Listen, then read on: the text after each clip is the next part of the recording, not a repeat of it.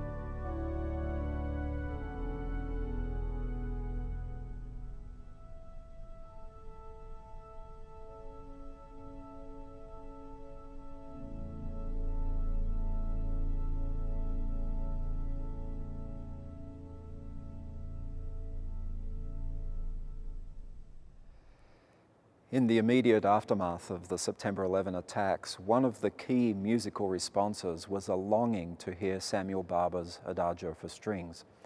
It was requested over and over again on radio shows and quickly inserted into concert programs by orchestras across the country. In London, the program for the last night of the Proms, which was scheduled for September 15, was immediately revised.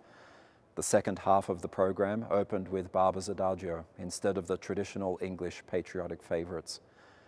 It was a way of affirming that while the attacks took place on American soil, the tragedy was global, felt by all of humanity.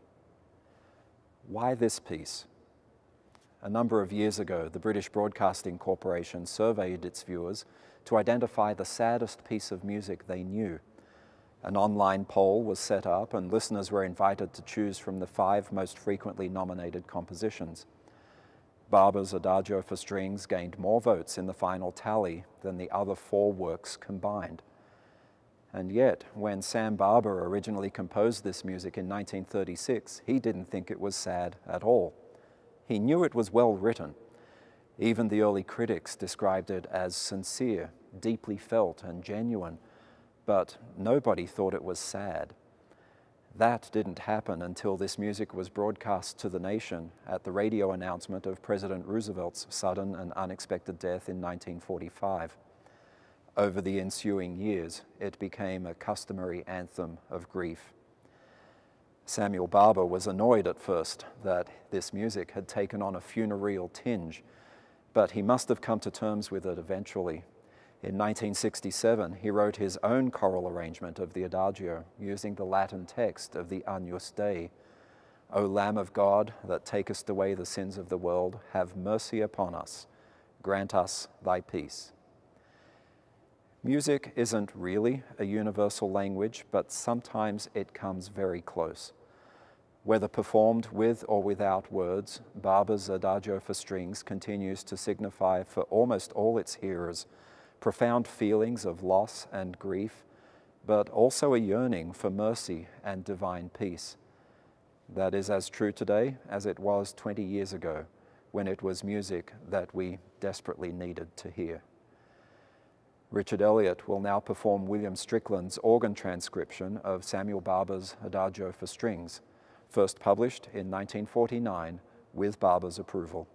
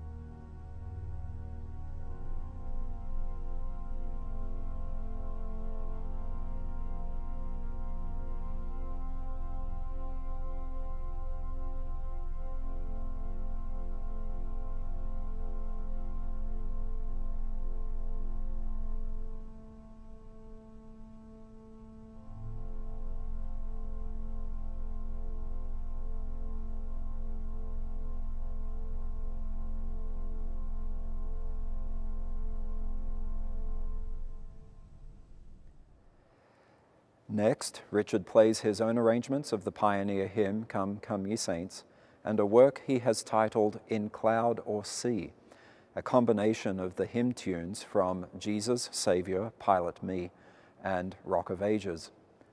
The title, which alludes to the two hymns, is actually taken from a verse in 1 Corinthians that describes how Moses led the children of Israel with divine power under the cloud and through the sea.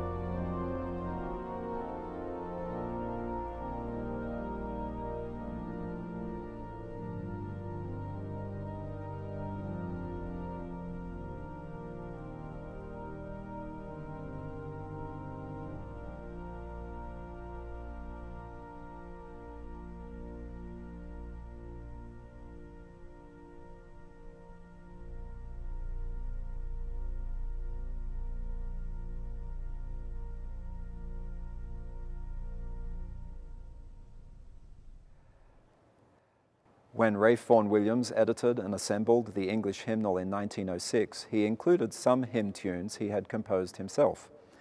To one of these tunes he gave the name Sine Nomine, which is simply Latin for without a name. He wrote this tune especially for the hymn For All the Saints, and it's widely regarded as one of the finest hymn tunes of the 20th century. An earlier tune associated with this same hymn was Joseph Barnby's Sarum, published in 1868. Richard closes today's program now with John Weaver's snappy arrangement of Sine Nomine, which combines it with the Sarum tune in the style of a New Orleans jazz funeral march. And you might hear a little snippet of When the Saints Go Marching In as well.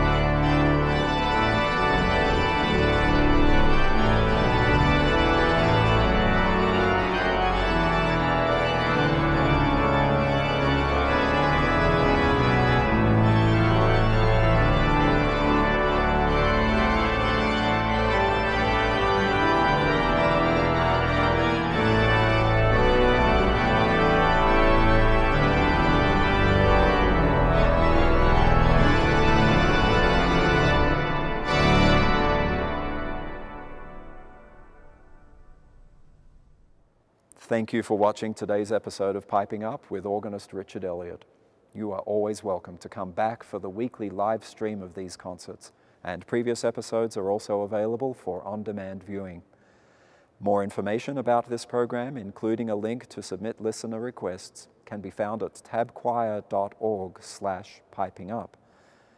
Piping Up, organ concerts at Temple Square, streams live every Wednesday at noon Mountain Time on the Tabernacle Choir's website, its Facebook page and YouTube channel, and at broadcasts.churchofjesuschrist.org.